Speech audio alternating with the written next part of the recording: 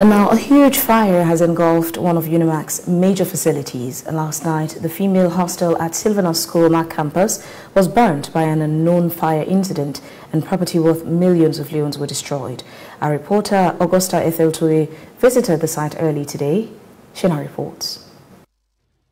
University of Makani has recorded 2 separate fire incidents that had destroyed major infrastructures of this institution. Few years ago, a proposed TV studio that would have served as a teaching center was reduced to rubble. Last night, the female hostel at Sylvanus School campus was destroyed by another huge fire. Shaba Asamba Kamara is part of the Public Relations Directorate, Unimac. Like you earlier stated, at the late hours yesterday, the 15th April 2024, at around 8 p.m., we received disturbing information that female hostels at the Sylvanus School campus has been gutted down by fire, and it was a very devastating news for us as an administration and of course the entire university family. So we had to rush up at the scene, and we are able to organize community people, we are able to organize students and staff to ensure that we make effort to put out the fire, because we made efforts when we received the information to contact fire force to come and help us put out the fire. Unfortunately, they told us that their fire engine is down, they couldn't help. Most occupants of this facility are on holiday. The few that were around shared their ideal. Present situation is very terrible because right now I'm in pain. I've lost everything. My lunch, fees, everything, clothes, documents, even my passports, everything is gone. This unforeseen circumstance that happened to us, really bad. It's really shocking because we're still assessing the whole thing. We're still in shock, in doubt, because everything happened so fast. And Mary Kapoto Kamara, matron of the hostel, explains the effects of this incident. I be going at all. I go by a cam. I be prepare food late around 6 to 7 as you know. So 9 lights come. So the students, they all rush go inside for go charge their phone because the other day will not be get lights. Now me grab for go take money. I say let me grab Piki go buy water. As I claim the step, now hearing with the thing fire, something pull sound up. So at the map, I just see all over the place now in the fire. I just see fire the place. So I try for hala the students and let them all come out inside, make them come out. Incidents of fire are common in this part of the country, and in most cases, the causes are unknown.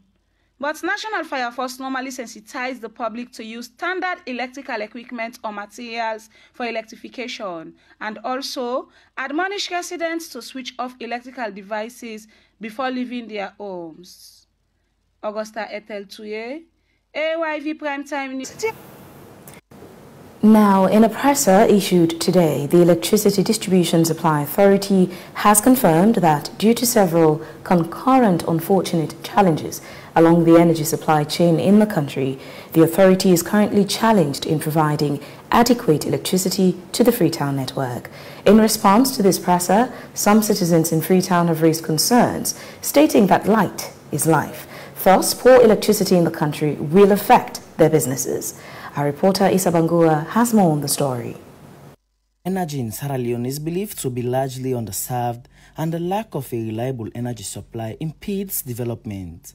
Electricity transmission and distribution network problems result in losses of around 45% of generated electricity. In line with these challenges, the Electricity Distribution Supply Authority has in a press release issued earlier today stated that the authority will not be able to provide satisfactory electricity in Freetown until the problem is completely resolved. Responding to this presser, some residents of Freetown discloses the challenges that is currently resulting from power outrage. Well, this never is shocking news to me because it will be a constraint, especially me, because one, the facility, some of the facilities are using a lighter for use. And right now, with the light now, they now only facility using are just clippers, and then I charger, they go charger. And for this it don't be so, say, it really affect my business, really. Therefore, really affect my business. For now, the lights help a lot. Most of, like, my uncle pharmacy, Without lights, needed for 100% because you get some merits in a way, need for the other some temperature, you understand, some cooling system. But now when the light are on and off, somebody even for sleep with time, like I mean on my phone the all day off. Now I don't want to go to my party and that me go charge. I did it in lights on. I don't can just back come fix I come it lights. There is no light, so that affects me so much. It affects me all as I say. You know, say God save. You understand? In Genesis, he talk that let there be lights and there is lights. Light in a life, just like our water in a life. So it affects we all. But if at the end of the day, after this exercise, we all go get lights, regular lights, then I mean, na sacrifice we all for make. Because you know the change no more without, you understand, you know, suffer small. And the release what we see from outside and say the deeper work on them and very soon then go give you light. The press release further stated that the authority and other stakeholders are using all resources to resolve the issue. Once addressed, more power will be made available for supply and distribution to its valuable customers in Freetown. They therefore apologize to residents of Freetown for the inconvenience this situation might cause and promise to resolve the problem as soon as possible. Issa Bangura, AYV News, Freetown.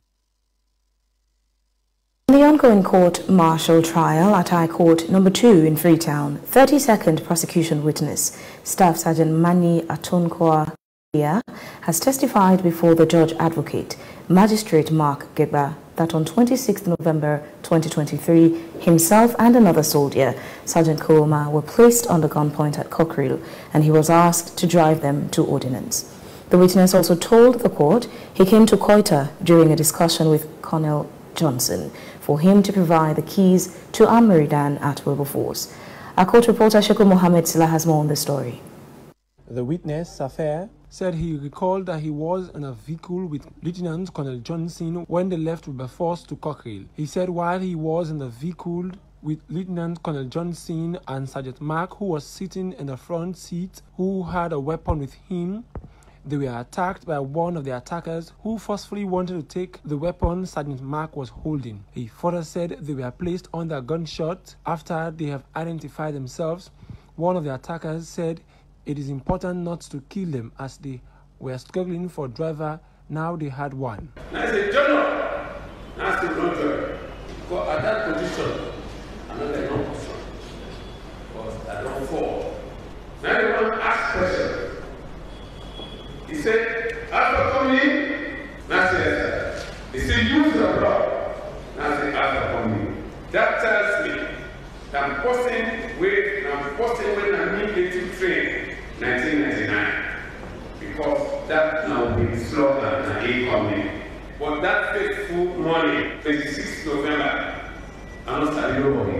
Why? Because they were all mass. So I picked about 2 or 3 of the RPG bombs there. We were in the street. I got the computer and the back of the first massacre. So I need the answer the issue I see. Now when I see the hostage, he fully dressed inside military uniform. When I repeat, now when I see Lieutenant Colonel Sandi, when I listen, 9 Lieutenant Colonel Sandi say, he said, Peter, I'm not the keys to ammunition. He affirms that while he was standing at the back of Quetta, one of the attackers came closer to him and pointed his gun at his feet, trying to shoot him. But he quickly removed his feet and the bullet hit the ground. Then he fired. As one foot is out, draw his foot. Come on, put me in position. The position I pull my foot. Now then the bullet down and the ground. That's the time when we cannot see. Peter. He also said that during his time when he was with the attackers, his phone did not ring. But later when they left, one of his colleagues, Sergeant Clay, called him to ask about his whereabouts. I said, the information we hear, I said, it's like the guys in the camp attack audience. Sheku Mohammed Sile, AYV News, Freetown. Now, the winner of the AYV Miss University 2023 pageant will take home a brand new Suzuki Swift car worth over 14,000 United States dollars and will represent Sierra Leone at the Miss University Africa. This was according to the organizers, the Africa Young Voices AYV Media Empire, who today commenced an official tour of universities in Freetown with an aim to hype the contestants with their campuses and launch their campaign banners and flyers. Our reporter Fabian Simbo was at the ceremony. Shana reports. Aiming to achieve a very transparent pageant, organizers of the AYV Miss University pageantry makes a publicity tour universities in the central part of the country. Representing the Forabe College, contestant Fatmata Kamara speaks to her supporters. Sierra Leone and hello FBC. My name is Fatima Kamara, a third-year student from the Faculty of Communication, Media and Information Studies. For me, this is not just about me. This is about bringing the dignity of this great Forabe College. I believe that with you guys by my side, I'll be able to bring this crown home. Our lost glory will be retained. There is no doubt about it. So come all in numbers, because this is FBC. This is the greatest of all the greatest. At the Institute of Public Administration and Management, contestants Raymonda Yema Brown and Matilda Kamara have this to say. My name is Raymonda Yema Brown from the Institute of Public Administration and Management. So today I'm here to ask for you to come support me on the 26th for the AYV News Miss University and expect nothing but the best. Hello, I'm Matilda Kamara, a representative of the Institute of Public Administration and Management, pursuing my bachelor's degree in procurement, logistics, and supply chain management. Asking every student of the Institute of Public Administration to support me, and I'm giving them the assurance that I'm going to carry the crown. At the College of Medicine and Allied Health Science, contestants Amzatu Kadiatu Conte and Shinatu Aisatu Bangura speaks to their supporters.